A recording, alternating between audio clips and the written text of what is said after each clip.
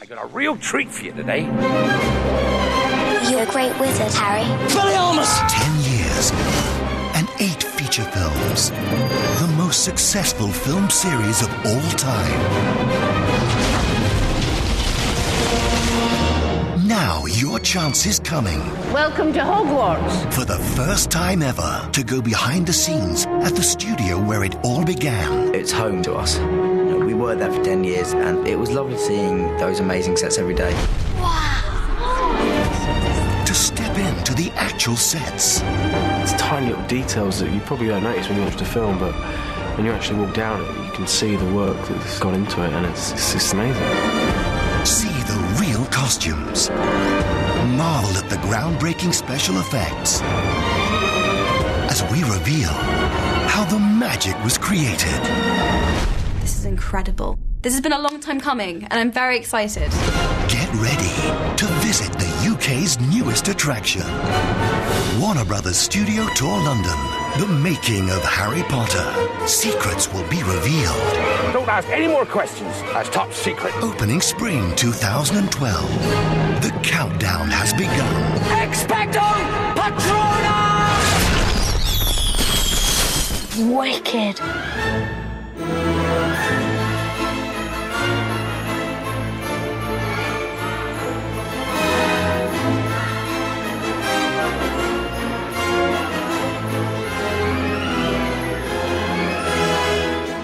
Hello, everyone, and welcome once again to Geekfest Rants. My name is Carlos Perron, and joining me once again, I have James here. Say hi, James. Hello, everybody.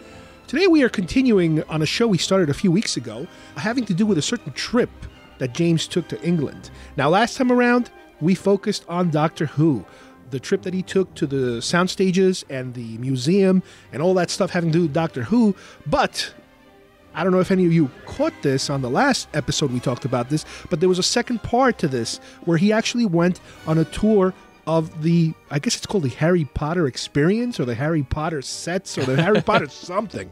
A little different than the Doctor Who, but also in a way chock full of props and sets and material from the actual movies. Now, I remember seeing something similar to this a couple years ago. They came to Times Square in New York and they had the Harry Potter exhibit, which was a small collection, if you will, of a lot of the movie-related props and sets. Obviously, this is a traveling exhibit that would go from city to city. That was the truck version of the Doctor Who tour from the 80s. Right. Well, yeah, but don't get me wrong. But I heard good things about that one. I never saw it, but I heard great. good things. I took my daughter, and she's a huge Harry Potter fan. She loved it. But you did get the feeling that it is a traveling exhibit. It's not a full-blown museum type of exhibit, so they didn't have the space, to really go too crazy on it. But they had, several floors worth of stuff to show you. This is a different thing altogether that James went to see, and especially since this is something in England. Now, let's also keep in mind that there is such a thing now as the Universal Harry Potter, whatever you want to call it. Which is also supposed to be great. Right. Which I've never heard a bad thing about it. Again, so you have all these different things going on. So, James, tell us about how is this different, or what's the hook on this particular thing, and how did you, get into this one? How old is your daughter? I'm going to say 12. Perfect. Well, I'm like a 12-year-old girl when it comes to when it comes to Harry Potter. I don't know what it is about Harry Potter. Hold on, I just found the next end tag for the next show. I don't know what it is about Harry Potter. I didn't watch the movies to begin with. I didn't get into it. I didn't read the books. But you tripped and fell on them? After the first 4 movies came out, my friend had the DVDs, and he said, hey, they're pretty good. You should give them a try. So he lent me the first 4 movies. And I watched them back to back to back, obviously, and they blew my mind. I couldn't believe how great it was. I'm a guy who likes science fiction and James Bond and Indiana Jones. To me, Harry Potter was this kid stuff. And they were little kids when they started, technically. I think they were like 11 or 12 or something. Your daughter's age, probably, which is perfect for her. Well, once I saw these movies, like I said, it just blew my mind. I loved it. I couldn't stop talking about it to people. You've got to watch Harry Potter. I'm like, I'm this grown man. You got to watch Harry Potter. People are like, well, yeah, they're good, but would you just read them? Did you just find out about them? And I'm like, yeah, really, I did. I knew they existed, but for various reasons, I just didn't get into it. Well, now I was totally into it. I went and started buying the Legos, obviously.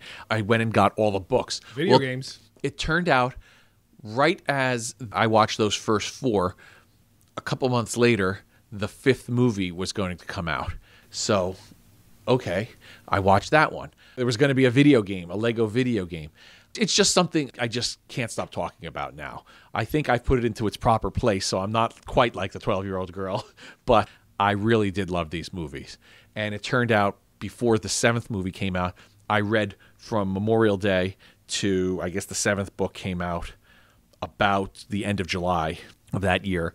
And I just gobbled them, just one book after the other.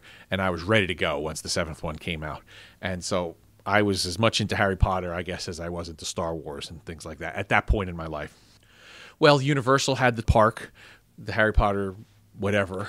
Land. The thing you went to see, which I do work in New York, and I didn't get the opportunity, but I know you went to it, and a couple of my friends also went who are big fans and loved it.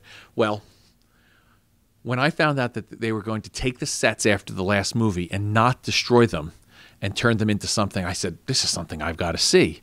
But when am I going to get to England? And I remember you were emailing me photos from, I guess, online stories based on that. You were showing me all this as great excited stuff. as I was, and knowing your family likes it and stuff, you like, want to at least keep up with it. Plus, Yeah, it's when just the hell genre is stuff. any of us going to But go? when am I going to get to? I'm like, well, whenever I go to London, I'm going to give it a shot because it's still- actually in Leavesden, which is slightly outside of London. It's about 45-minute ride. So it's not quite there, but it's a big studio. A lot of movies, the Batman franchise was filmed there, some Star Wars Episode 1 and some pickups for some other movies, and, you know, it has a big history.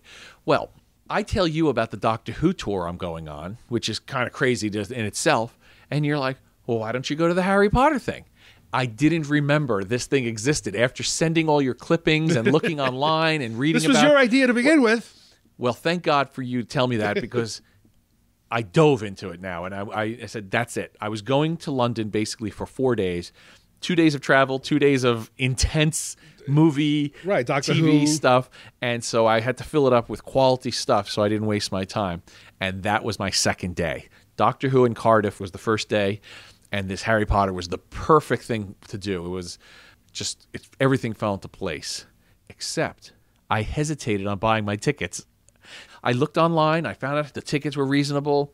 They were approximately $60-something, you know, for the whole world of Harry Potter at Warner Brothers studio in Leavesden.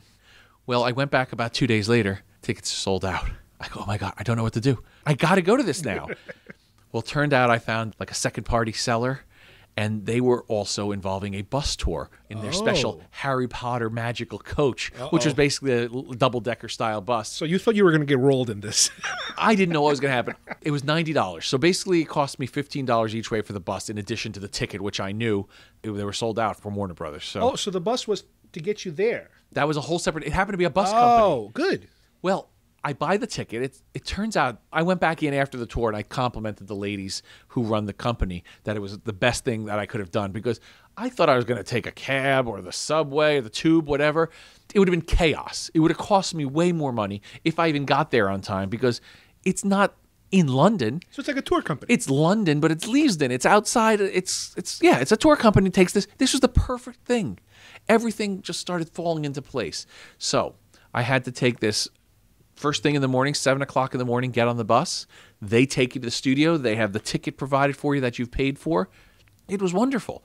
Now, like I said, did I know what was going to happen because I bought the ticket online with my credit card. So I knew if I got screwed, I'd at least get my money back, but I would have had the disappointment of not having this if this were some kind of... the trip is what was important. If this were some kind of scam. Well, it turned out, because I was trying to read feedback on this company, they're like, oh, it's hard to find the place, blah, blah, blah. It worked out. You just didn't know. Well, it was perfect. I get on this magical Harry Potter bus. It's, decorated on the outside. You're like, well, what more do you want? It's like, that's the thing. You're going to see Harry Potter in Harry Potter bus. They take you to the studio, which, like I said, it's in Leavesden. What they did was the films were shot there and various other places, but on all their sound stages. Well, it turned out they saved the sets. They built 2 special replica sound stages, I'll call them, but they're more user-friendly for tours, and they have, proper facilities and snacks and shops and everything. So it's not like the actual sound stages. They're still shooting movies there. They shot the Batman movies there up until recently. So this is a real working facility, and they arranged in a really nice tour and again, little film and interactivity, the Harry Potter world. Hogwarts, the various dorms, the various locations and classrooms. Now, are and we talking costumes. recreations here or authentic? These are the real deal. These are authentic. These are legitimate costumes.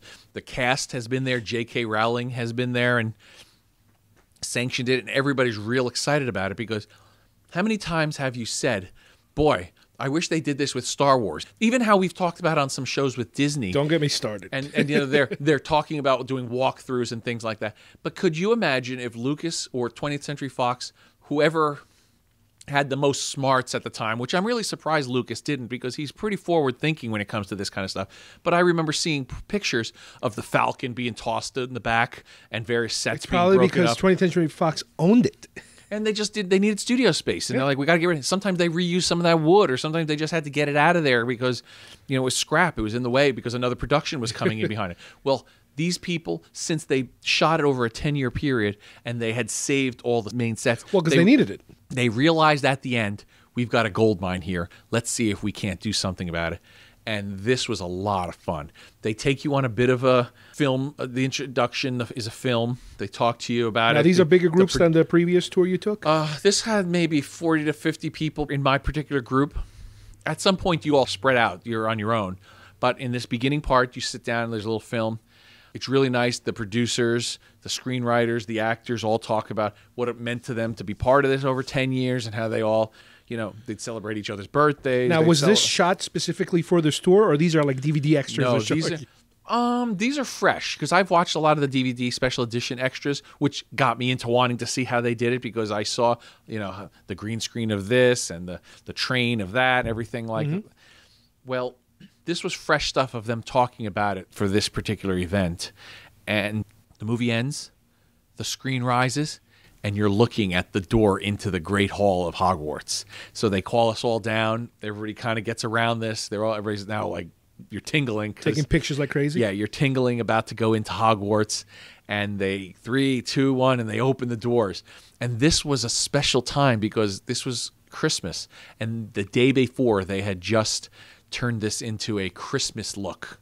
Kind of like how Disney and some of the other theme parks do. Okay. Around a certain time of year, they'll have the Christmas party. They do a little extra decorating. All the trees around are Christmassy, and you know the hot chocolate and cocoa and this, whatever. It's all the same.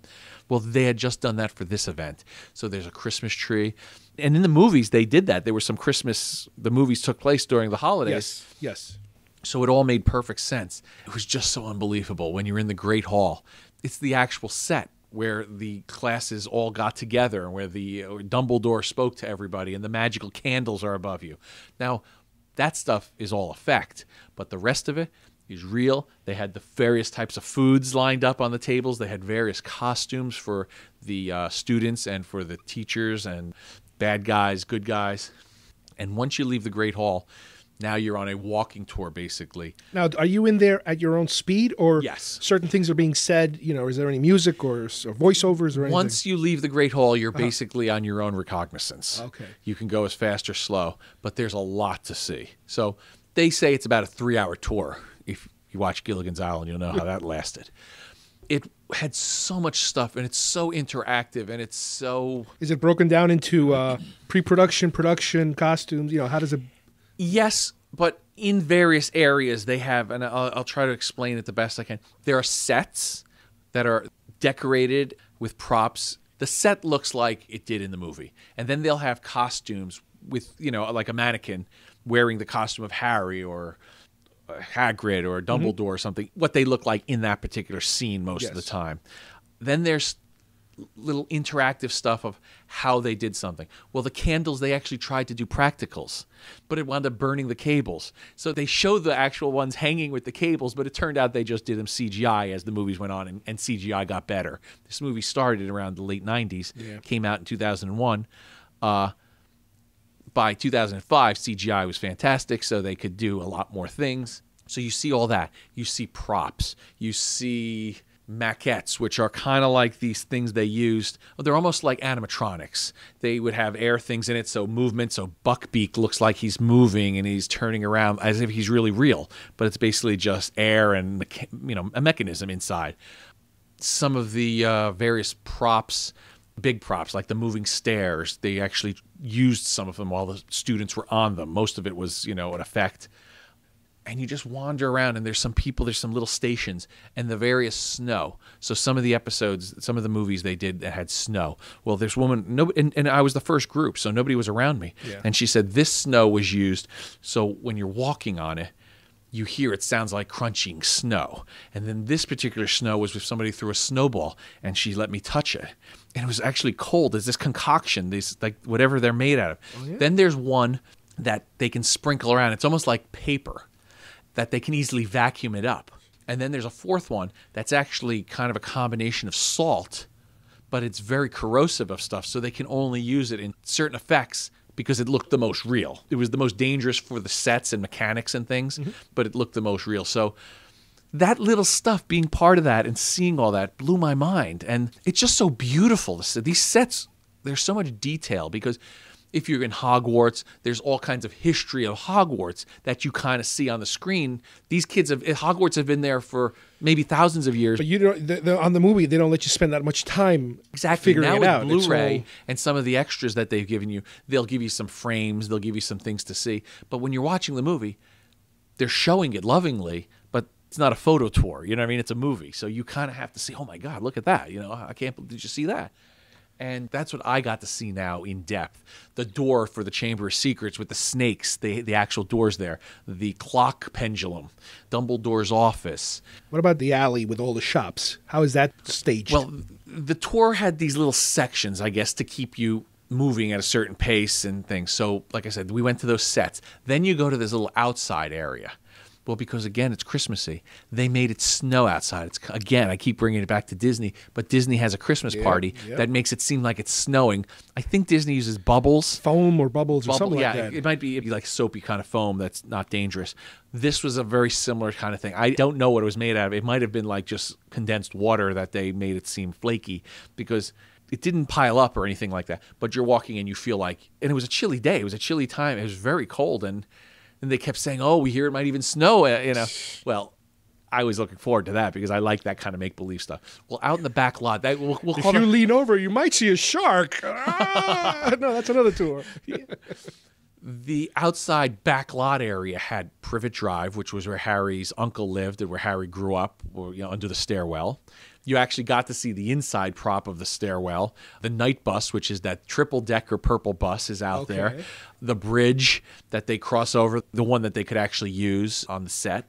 There was some various vehicles. But now these outdoor houses from the film, are they functional or they're just facades? I went up to them. I think there was stuff inside because you could see in, but it's kind of like any movie set. It's just enough that if the camera would see the door opens, you see something, but it's not a fully... I wasn't allowed to open doors. And you were allowed to go right up to it and stand there and knock on the door and touch it, but you weren't going inside, not on this part of the tour. Maybe if you were a VIP or a special type of situation. The funniest thing is I always wanted to try butterbeer.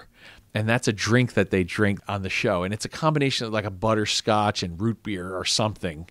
Well, I'm like, what is that going to taste like? I want it. And they have it in Florida. But I hadn't been to Florida yet. Okay. Well, they were selling there was a little snack shop where you could buy a little mug, which is just like the little replica of the little mugs that they drink, that they used on the show, and you can drink butterbeer. And it's exactly that. It's kind of like butterscotch root beer or, a carbonated butterscotch. Scotch and butter. No scotch. Oh. Well, after you're on this outside area and you get to see all that, the snow, and get that vibe, and of course, as you're walking through it, there's music, and like I said, the various stations of the real people who are talking, and some of the actors are giving you introductions. But are some of these people in character? No. For instance, when you go to the Monsters and Creatures, Warwick Davis is like the tour guide of this part, and he's playing Warwick. And they're doing funny stuff, and they're kind of making fun of him, and he's making fun of some stuff, and he's like the straight man for the jokes. Okay, this isn't like the Renaissance Fair. No, but they talk about, Warwick is talking about all the creatures and stuff, and then in another section it might be actually Daniel Radcliffe talking about this is when we did these things, like when we talk about the brooms. Okay. So I go to this one section once we go inside, and you can fly on the brooms. Well, I always wanted to do that, and I know it's fake. I know they filmed the original movie outside of Cambridge. I know they did it on green screen technology. It looks some of it didn't even look that great in the original movies if you look at it, but in general, you believe it. I said, I'm going to give this a try, as goofy as it is. Well, they fit you with a robe. You get on a... Where are the pictures of this? You get on a practical broomstick, and then it's a green screen all around you. It's like a 3-sided green screen. And then they're telling you, okay, lean to the left. Now, this was my big acting debut because I was so into this and I didn't care because nobody was around who was going to see me. Oh. And the only one who would see it is me if I bought the little stick drive at the end or the DVD. So they're like, lean to the left, lean forward, look surprised, look back at it, put your hand down, you're touching the water, you're flying over something and act like almost crashed into it. Oh, no. And it goes on for, maybe 5 minutes. And it was just so cool. And I saw it afterwards, and it was actually believable. And I really felt good about it. So you didn't buy it? I did. Why haven't I seen this because yet? I couldn't get it to run on my computers. I'm going to give it to you. I have to get my hands on this. I want to see this thing. So after all that, and I'm actually proud of myself to have flown on the broom. The next big thing that I know I'm looking for, and kind of like the Doctor Who thing that I had looked online and I saw some stuff. If you go to Google Street View and you type in Diagon Alley, you can actually take an interactive 3D tour of Diagon Alley. That's the thing you had originally sent me. Exactly. And I said, I've got to see this. That's the kind of things I like about movies, these quirky sets and stuff that you can actually be part of. And it has the cobblestoned street, and it has the quirky buildings and the facades and the weird interactivity of magic and the stuff. wand shop, which is my daughter's favorite thing in the world. And they were it's almost like they were teasing me. They're like, "Oh, you can't go in there because we were the first group, and I was so excited. I must have gone too fast." Sir, please, like, sir. If you just backtrack a little bit, we have a little time. It'll take because they didn't want to say us running through and going right there. They want to keep the pace. Well, it was killing me that I was like, "What am I going to do now?"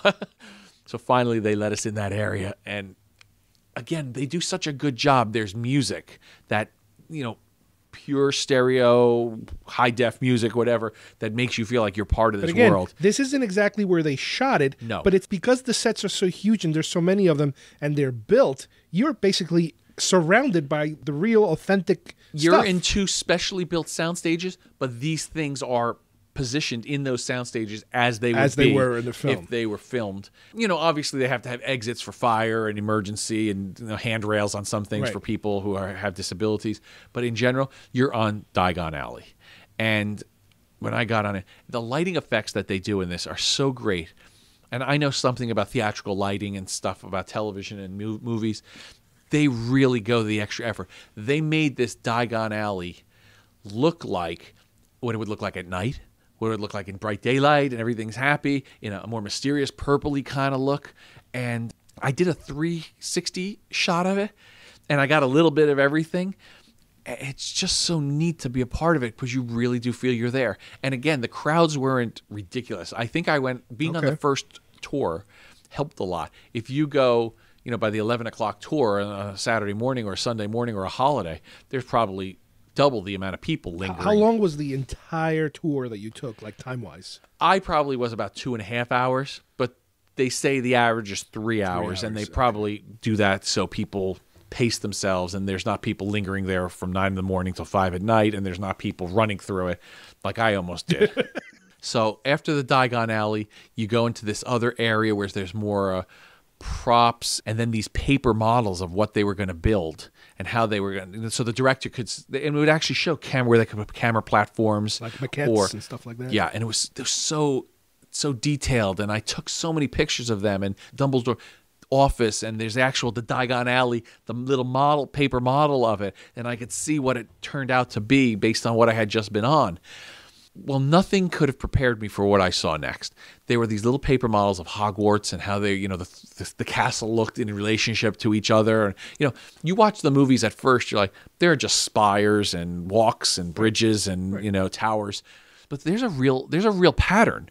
And the funny thing is, at some point by the end of the series, you kind of know where these are in relation to each other because the various things that have happened, and where the owlry is, and where the clock is, and where Dumbledore's office is, and the various classrooms in relation to the whole castle. Well, I made this turn, And I had known that there was going to be a model. I read online, what part of the tour is a model of Hogwarts. Well, I'm thinking some kind of model that's maybe the size of a countertop or a tabletop under glass. Because at Disney, they've done models of what they were going to do, Epcot, and models of the Magic Kingdom castle and various things. And there are these things that are about the size, maybe like a picnic table size. Yeah, not bigger than a car.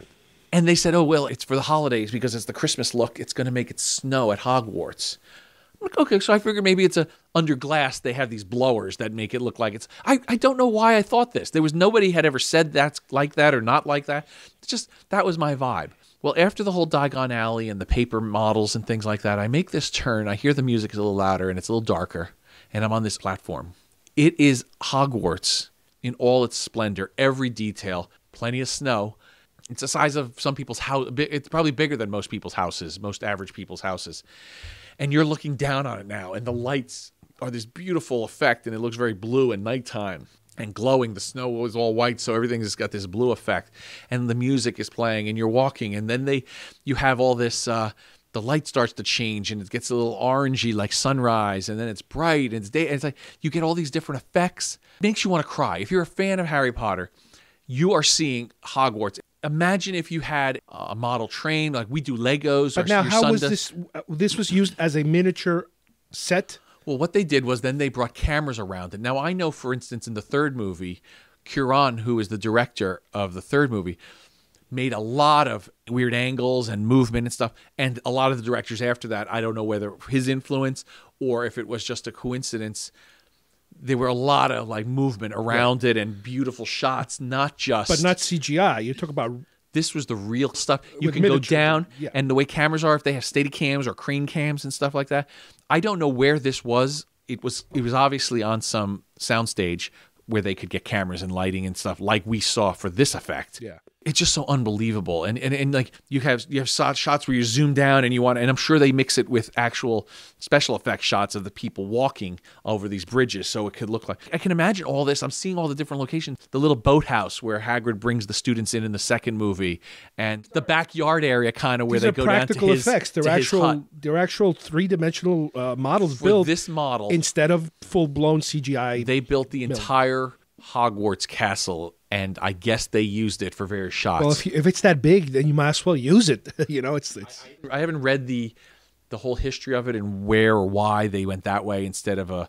I'm sure they did a lot of CGI stuff as well, but something about this is. And just, what do you do? You walk around it, or you're in the middle of it? You start off high above it, looking over it, and then the grading goes down, and you come around the back of it, and so you can see every bit of this model as much from as various possible. different levels, and you end up at the ground level looking up at it. It's beautiful for pictures and things like that. And I have so many pictures and at the various different lighting effects. It just knocks your sock off. I said, can I please go back up? Because it blew my mind when I was done. I feel like I need to see it again because I was just so verklempt, whatever. I was just so surprised that it was so beautiful.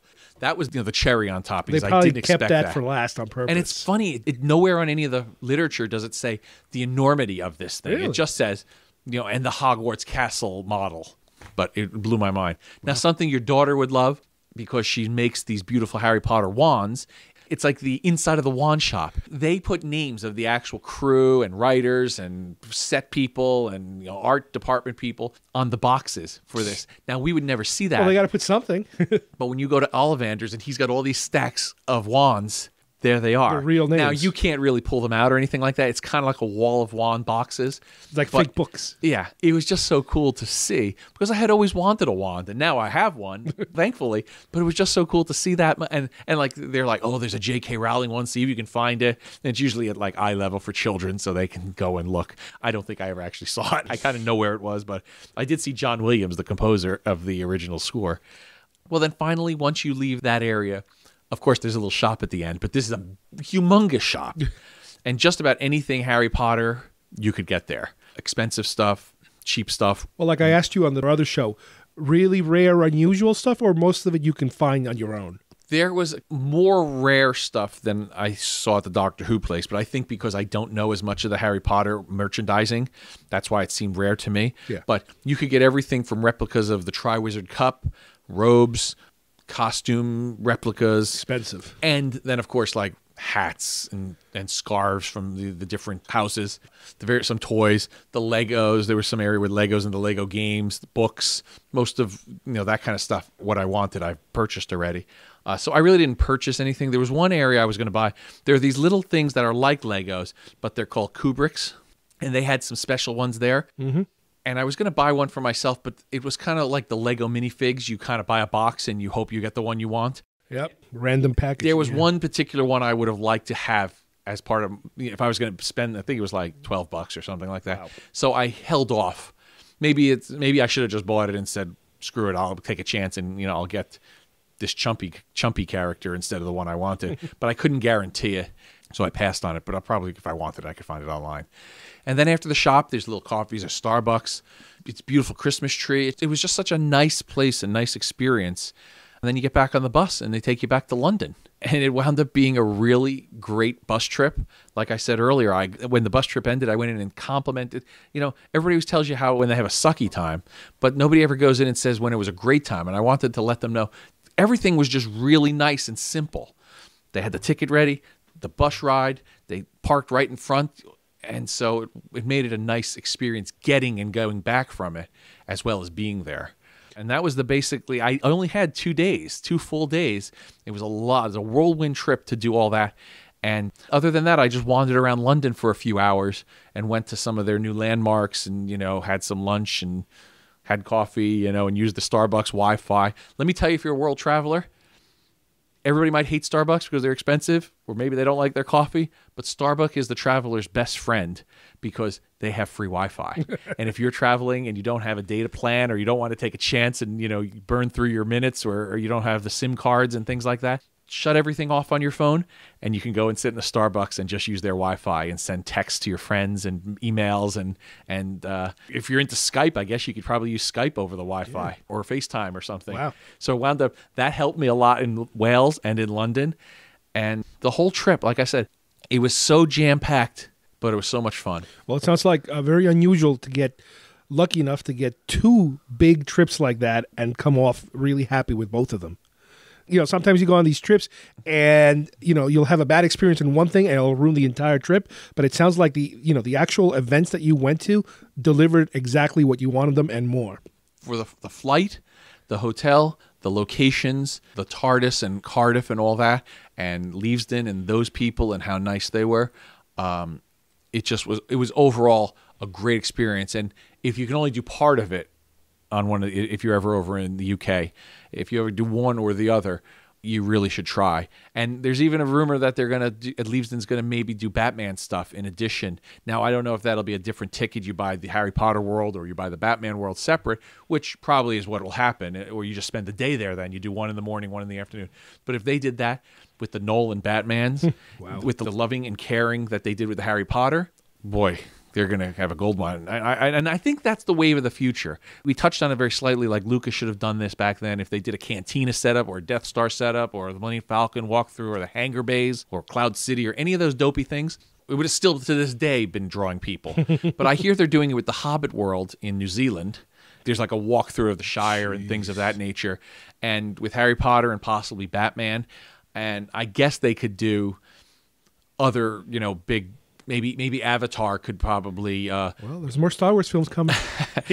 That's a possibility. And that might be... And now seeing that might be when we get our Star Wars walkthrough. If Disney's the owner, Disney already knows where to put them. I don't know what exists of the original Star Wars sets, and most of the prequels were fake. So I bet you they can do nice recreations. You're going to feel like you're walking on the Tantive or...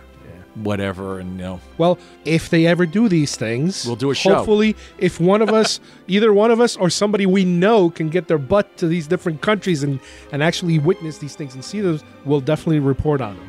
So I'd like to thank James, first of all, for joining us today and giving us all this information. Thank you, James. Thank you. And we will see you guys soon on the next Geekfest Rants. Bye-bye, everybody.